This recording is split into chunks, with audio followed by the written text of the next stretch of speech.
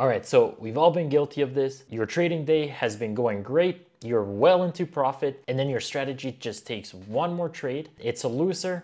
Then you try and get it back, loses again. Then all of a sudden, your really good day has gone south. All your gains have been lost, or worse, your day has turned into a loss. So in this video, I'm going to go over some profit and stop limits on the Predator that will help you stop over trading. So with that, let's get right into it. All right, so here we have the strategy open. Now let's scroll down to the 07 additional filter section. We're going to click on the show additional filters, and it's going to reveal all of the non-indicator filters. And for our first example, I'm going to show how to use the use realized profit and loss. And then for the second example, I'm going to go over the use kill switch. So first, let's enable the use realized profit and loss. And it's going to reveal these two options. We have your profit limit and your loss limit. Now, these are pretty straightforward. It's just how much you're able to gain profit in a day before it stops taking any more trades, or how much you're able to lose in a day before it stops taking any trades. So for this example, I'm just going to set my profit limit to 450. And for my loss limit, I'll set that at 450 as well. So that means when I hit a profit of 450, it'll stop taking trades. Or when my PNL hits 450 in the negative, it will also stop taking trades. So let's just hit apply and see how that works. So here I have it enabled on our chart, and I'm just entering with an EMA crossover, but let's play it and see how this works. Order filled. So here we're just waiting for the realized PNL to hit either 450 in the positive or 450 in the negative. Order filled. Order filled. Order filled. So here with the last trade, our realized PNL finally reached a number of 450 or greater. When this happens, you'll see a little message above your PNL stating what has happened. So here, a daily realized profit reached of 499 out of your limit of 450. And this just means it's no longer going to take trades because it's above our realized daily limit of 450. One thing to keep in mind is this is not a kill switch. This is just a realized PNL limit. And this just means it's only going to prevent new trades after your realized PNL limit or your loss has been reached. And this is only going to take into account once your position has fully closed. So if you're in a trade and it goes beyond your limit, so in this case, beyond the 450, and it was to reverse back below that threshold, that means it's not going to count that as your limit being reached. Your position has to fully close with a realized PNL above that threshold. So I'm just going to keep playing it so we can see it's no longer going to be taking any new trades because it's reached our limit for that day. And that's how the realized PNL works. Now let's go over the kill switch. All right, we're back in the properties, and now we're going to go over the kill switch function. So the kill switch, unlike the realized profit and loss option, the kill switch is actually going to exit you out of the trade when a total PNL is reached. So that means when a total profit of 500 is reached, it will exit you out, or when a total loss of 500, it will exit you out there as well. And this will exit you out with a market order as soon as this price is touched. And just one thing to keep in mind, because it is a market order, the order is not guaranteed to actually fill either above or below this price. So your final PNL might be a little bit different from your profit or loss limit. It will be pretty close, but I suggest going maybe a little bit higher than where you actually want to exit. So let's just go through an example. I'm going to leave the kill switch drawdown trail off just for the first run, and then I'm going to turn it on just so we can see the difference. So let's hit apply. I'm going to enable the same scenario, and we're just going to hit play.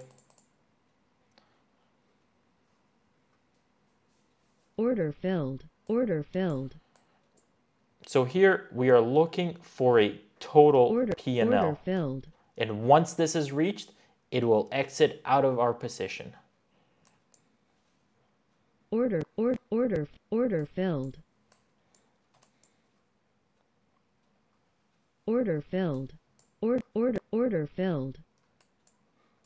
So we're at $4.99. We haven't actually hit our target yet. So one more dollar and this should be activated. Order filled. Okay, and when that happens, you will see this pop-up come up on your screen. It's going to display the profit limit reached. It's going to say your kill switch has been activated. You need to disable and then re-enable the strategy in order to continue. So let's just hit OK. And I'm going to pause this. And it's also going to give you a message above your PNL saying, hey, our kill switch has been activated. Your total PNL went above this threshold. It's going to cut all trades. As you can see, the strategy kept going, but there were no more trades taking place. And this is what I mean about the kill switch. It sets a market order. So here, I guess there was a little bit of a price pull down. It filled a little bit lower than our threshold, but it still activated the kill switch and it's preventing any new trades. So that's how the regular kill switch works. Let's go back into the properties. And now we're going to select the kill switch drawdown trail option. And what this is going to do is it's going to allow you to capture a little bit more profit. It's going to give you a bit more room after your limit has been reached by allowing the price to be able to come back a drawdown amount. So in this example, I have it set at 100. So what this means is once your total PNL reaches your profit limit for the kill switch, it's going to activate a drawdown. So that is your drawdown right here. It means from the highest point your PNL has reached, it is not allowed to retrace this amount of profit. So from the highest point after it reaches the limit, but if the price just keeps moving up, up, up, it's not going to stop you out instantly. It's going to actually allow you to capture that profit. So obviously, just keep in mind that if it does reach this amount, it can retrace this full $100 and then you're left with just a $400 PNL. But with that, let's just run it so we can see it on the chart. All right, so here we have it enabled on the chart. Let's just play it to see how it works. Order filled. And we are just waiting for the total PNL to reach above our $500 threshold. Order submitted. Order filled. So we're at $4.94, $6 more, and we should activate this. All right, so here we got into another trade. You can see our total PNL went above the $500 threshold. We see a message above our PNL that our kill switch has been activated. And the first number we see here is just going to be the highest PNL your strategy has reached minus $100. When the price retraces where your PNL goes under this first number, that means your kill switch will be activated and it's going to submit a market order to get you out of the trade. So let's just keep playing this. And you can see it's allowing you to capture just a little bit more profit than you would with just a regular kill switch. So you can see it's constantly updating. As soon as it reaches a new number, it's just going to update this until the price retraces to this amount and it's just going to exit you out of the trade. But we were able to capture just a little bit more than what we would without that drawdown feature. But again, keep in mind, it doesn't always work. You do run the risk of losing that extra drawdown amount once your kill switch should have been activated. And that's how the kill switch functions work inside the Predator. Hope you guys found this video useful. As always, take care, enjoy.